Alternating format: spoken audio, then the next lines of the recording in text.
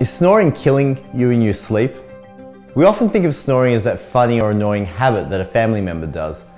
But snoring for the most part is nearly never normal.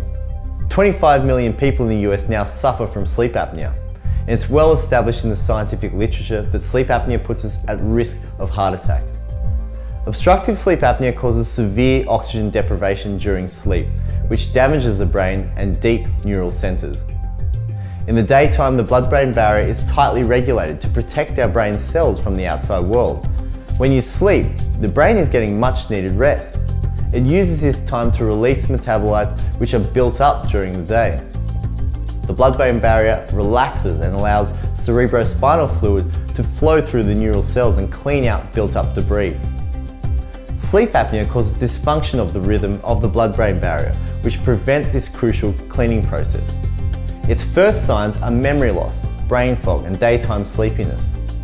Specific areas of the brain shrink during sleep apnea, and these are the areas that control blood pressure response, short and long-term memory, and breathing centers.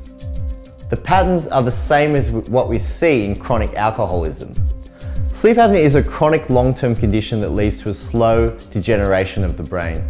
Most concerningly, we're also seeing kids with obstructive sleep apnea. In the dental surgery, they present with long faces, open mouths, shadowing under the eye, they report wetting the bed, and they have poor concentration at school. Up to 10% of children are now taking ADHD medications, and research confirms that we know that many of these kids are simply have an underlying sleep disorder. Their brains are starving of oxygen. Snoring and breathing dysfunction is caused by poor jaw growth development that fail to support the airways and proper skeletal growth.